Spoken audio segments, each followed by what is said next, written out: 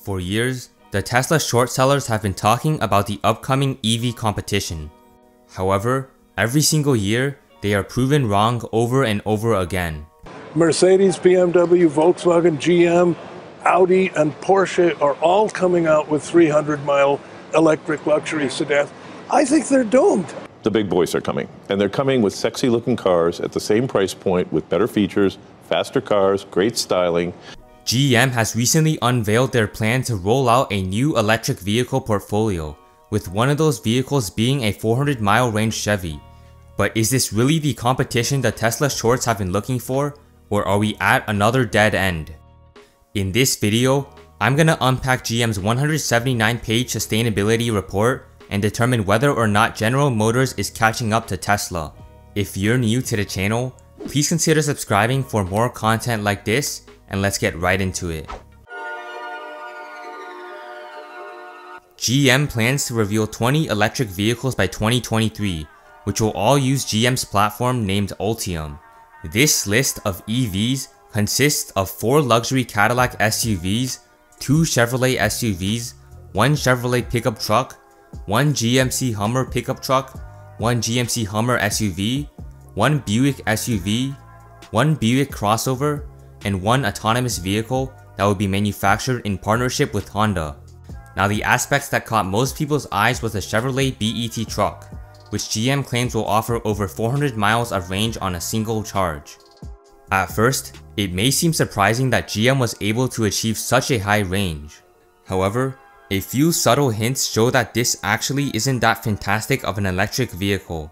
Throughout the sustainability report, GM based the range of their EVs using the NEDC range test.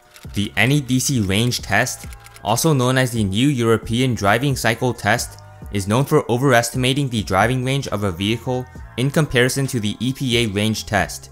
For example, the Tesla Model 3 long-range version has an NEDC range of 419 miles and an EPA range of 322 miles. Clearly, this is a move by GM to inflate the performance of their upcoming vehicles. Another aspect that catches my eye is the fact that the price of the Chevrolet BET truck is never mentioned or hinted at throughout the report. This comes off as incredibly suspicious. To top it off, GM claims that its battery energy storage goes up to 200 kilowatt hours. So if the Chevrolet BET truck has a 200 kilowatt battery pack, this means that the truck has a battery size 2.6 times larger than the Tesla Model 3 long-range version. Nonetheless, Elon Musk has been waiting for the competition for quite a while now, and an NEDC range above 400 is still a major improvement for GM. Still waiting.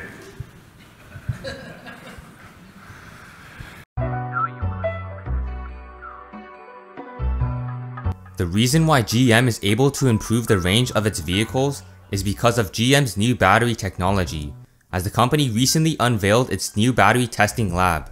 This lab is part of GM's $1.5 billion investment into the General Motors Technical Center. GM claims that its Ultium battery has 70% less cobalt than usual and eliminates 80% of the wiring in the original Bolt EV. The company also claims that its batteries that are going to be manufactured in partnership with LG Chem will cost less than $100 per kilowatt hour, which is quite impressive if it's true. These batteries will be produced in a new battery plant in Lordstown, Ohio, which GM invested $2.3 billion into. The factory is expected to have a capacity of 30 gigawatt hours per year. To put this into comparison, Gigafactory 1 had an annual output of 35 gigawatt hours per year in 2019. So GM expects its factory to manufacture almost as much as Tesla's. What's ironic, however, is that after GM announced its plan to build a Gigafactory, Elon Musk hinted at an upcoming Terafactory. Now, along with the list of EVs GM plans to release in the next few years, we also got to see some leaked designs of the GM lineup. This includes the Cadillac Lyriq, the Chevrolet Menlo, the GMC Yukon XL Denali, GM's autonomous vehicle, and a Buick SUV that doesn't have a name yet. The only vehicle out of this list that we got a range on was the Chevrolet Menlo, which has an NEDC range of 254 miles. The funny thing about this was that GM was too scared to put the range in the unit miles, so the automaker had to put the range in the unit kilometers. Add on the facts that the NEDC range test is vastly inaccurate, and we're looking at a vehicle that has a range in the high 100s.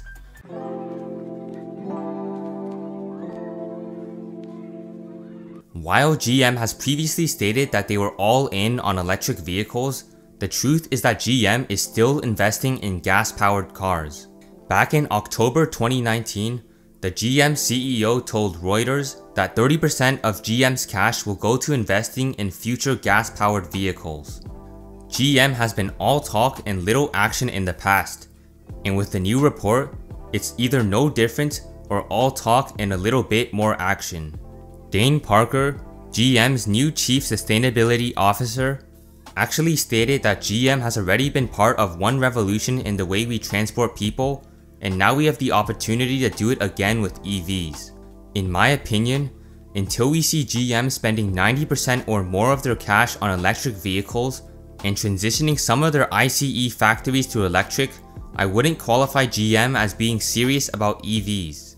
When we take a look at Volkswagen, the CEO has converted plenty of the automaker's gas factories to electric plants, and is investing every cent of cash he can get his hands on into electric vehicles.